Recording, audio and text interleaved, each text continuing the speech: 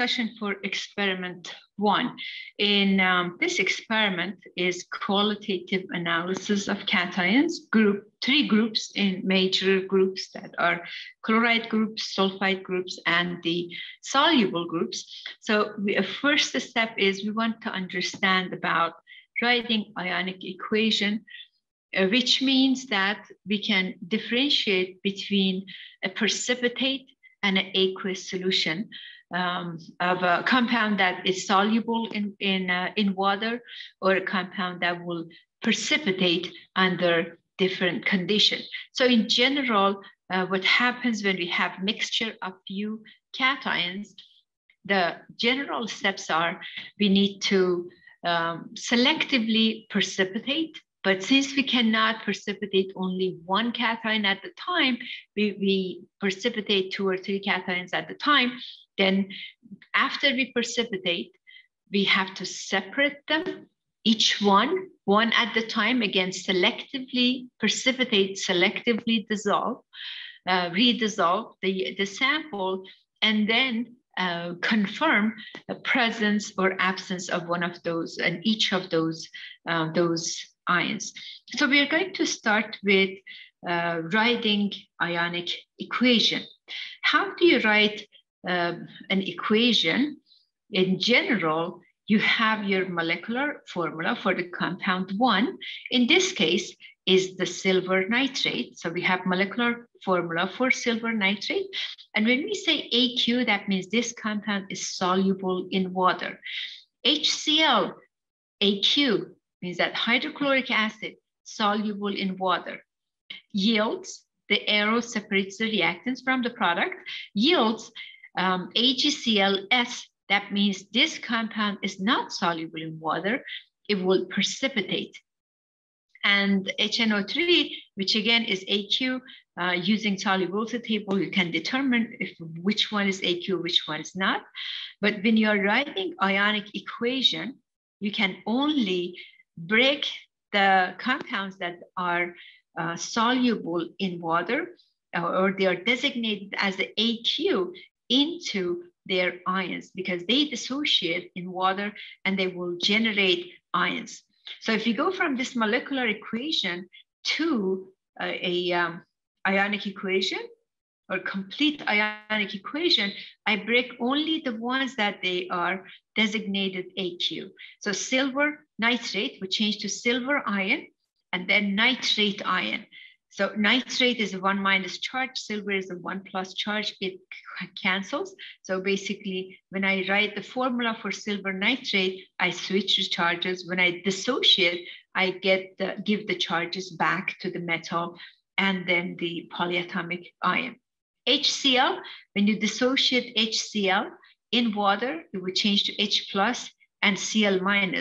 If it's an AQ, that means that you have added water to HCl. So that's what's happening here. We have an H+ and then Cl-.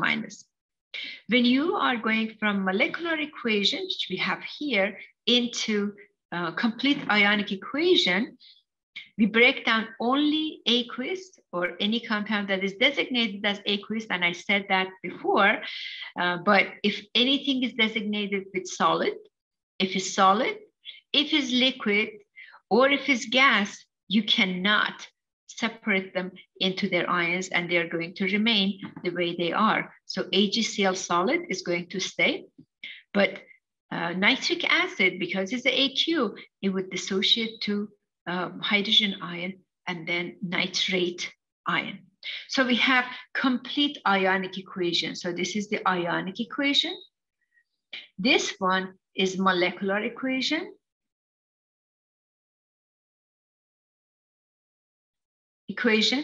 And when you start from ionic equation or complete ionic equation, and you cancel the spectator ions, what is considered as spectator ion? The ion that appears exactly the same way on the reactant side and the product side is called the spectator ions. So nitrate is a spectator ion here. We can cross nitrate from both sides of the equation. The arrow sign here separates the reactants from the product. H+ is a spectator because it appears exactly the same way on both sides of the equation. When you cancel the spectator ions, then you end up with Ag plus silver ion plus the chloride ion that gives silver chloride precipitate. This is known as net ionic equation. So now we have the net ionic equation. So this is the net ionic.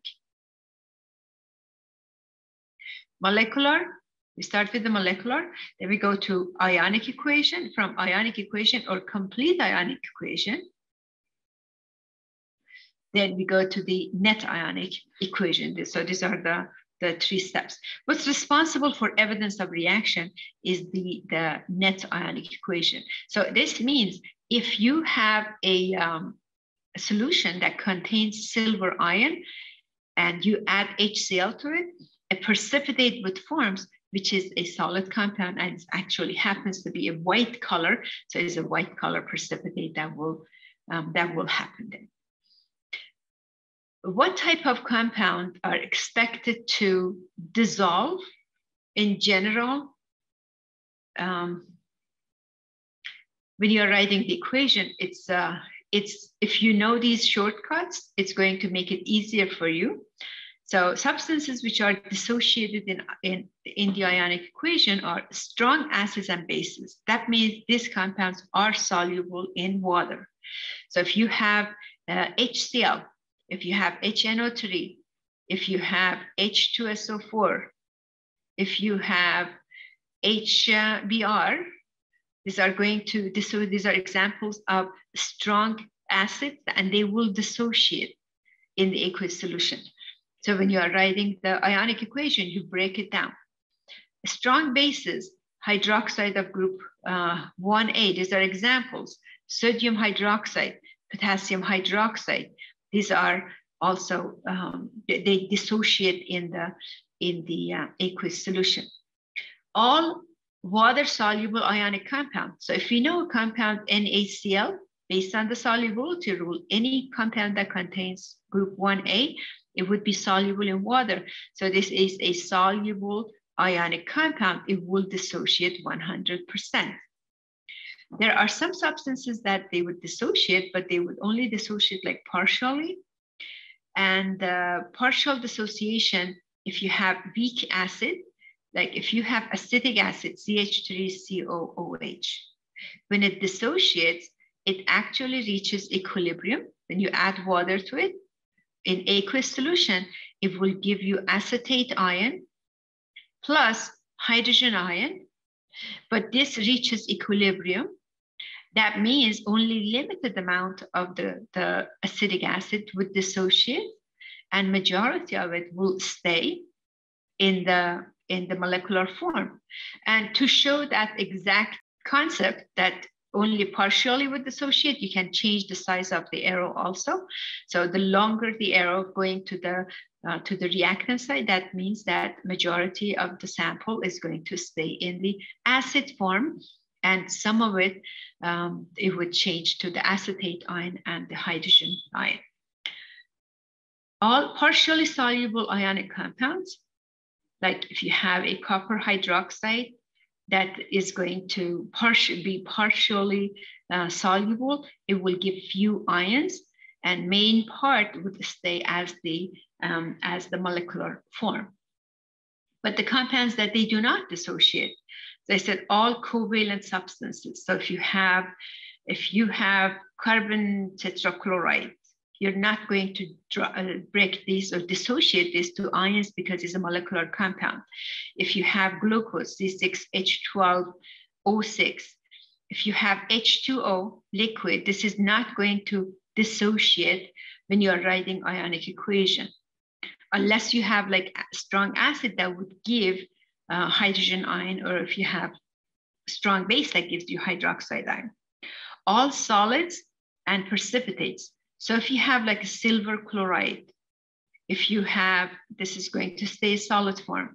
If you have, let's say, a lead iodide is going to stay solid. So any compound that is not. If you have liquid like this, is going to stay. Water is liquid, is not going to dissociate. All gas molecules, they are going to stay in molecular form. So if you get a product of CO2, it's going to stay as a CO2 gas. So if you have solid, liquid, or gas, you don't break it down into their ions. You would just keep it as their molecular form.